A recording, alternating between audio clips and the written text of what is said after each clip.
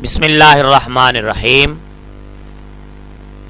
اگر بچہ رات کو ڈرتا ہو اور گھبرا جاتا ہو تو آپ سورۃ العصر شریف کاغذ کے اوپر لکھ کر بچے کے گلے میں ڈال دیں، اور یہ بسم اللہ شریف بھی ساتھ ہی لکھنی ہے۔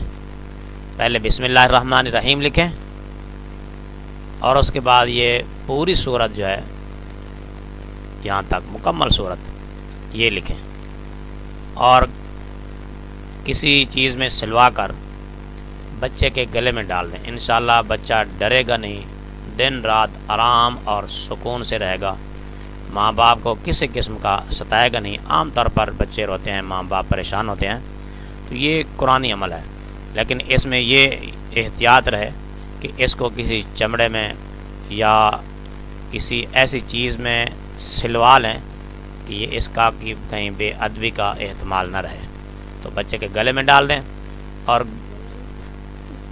سیاہ ڈوری ہو تو سب سے بہتر ہے، اور ڈوری اتنی لمبی نہ ہو کہ یہ تعویذ جو ہے نقش بچے کی ناف سے بھی نیچے تک آ جائے، اتنی لمبی ڈوری ہرگز نہ رکھیں۔ آپ پہلے بسم اللہ الرحمن الرحیم لکھیں، والعصر ان الانسان لفی خسر الا الذین آمنوا وعملوا الصالحات وتواصوا بالحق وتواصوا بالصبر۔ یہ پوری سورۃ شریف بسم اللہ الرحمن الرحیم کے ساتھ لکھیں۔ لکھنے کے لیے ضروری ہے کہ آپ کا مقصد نیک ہو اور مخلوق خدا کی خدمت ہو۔